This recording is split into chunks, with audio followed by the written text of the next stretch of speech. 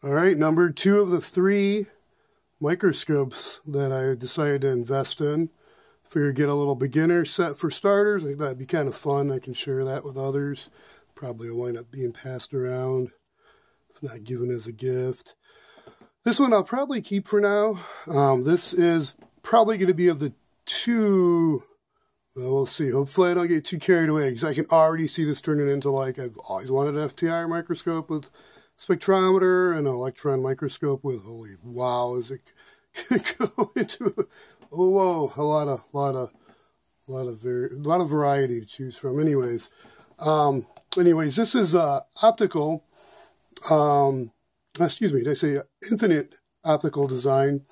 So the 10x wide focus eyepiece, and the 3 particular I wanted, you can see the 83, the 10, and get a focus, I guess not really focused on that, and the 100. Mainly I wanted the 100. This is a made in the USA rescue, so pretty awesome. That's really cool to find. The other one's a Japanese, which it's great too, so no big deal. See the 43, and then you can see those are infinite. Let's see if I can, let's see what we have here. Light's not, there we go. 0.25. It's an aperture, I think. What is this one? 0.55. Yeah, so this is a neat little design. This is American Optical 160. I think I called it a 61 earlier. I still need to look at what all needs to be done. I probably will have to do a little work on this, but we'll see as I go along. Definitely looks like it's a little dusty. So really good find, and I'm glad I was able to rescue. Looks like you can find these online for like around $60 or more shipped. So I don't know what all objective lenses they come with.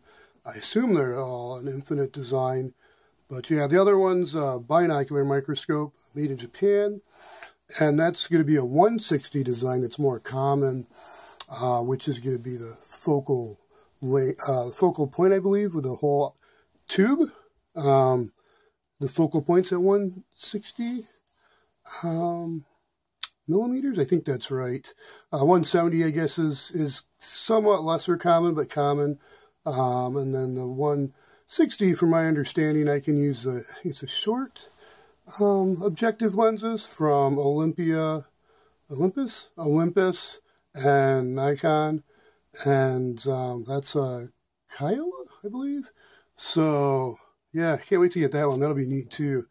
Yeah, okay. Figured I'd share this. I think it's kind of neat. Sort of excited. So I'll be able to test out, take a look at least and review the L Rotari and the Nato and see what all's present. I kind of want to look into my eye drops, and I don't want to get too carried away with body fluids, but you know, there's some things. And then also, I think it'd be interesting for plant kind of pathology to study when I do see infections, be able to more maybe get a little more detail, not only positively identify from a visual inspection, but also see what else could be present. It'd be interesting to look at some of the bugs too, what they look like under the microscope. So there's a whole other world of staining, lighting. I know in my previous optical measurement experience, optical gauging products, OGP, the coordinate measuring systems, similar to the stereo microscope. I don't really know how this will work with the microscopes as much, this design, but having a ring light, I still need to work on that directional lighting ring light design homebrew for one of the stereo microscopes. And then this I was kind of wondering about polarization, little simple things, maybe or maybe not. I still have to study more and literally look into what those specific requirements are. So, okay, well, anyways, have a good one, be safe, stay healthy, until next time, kind regards.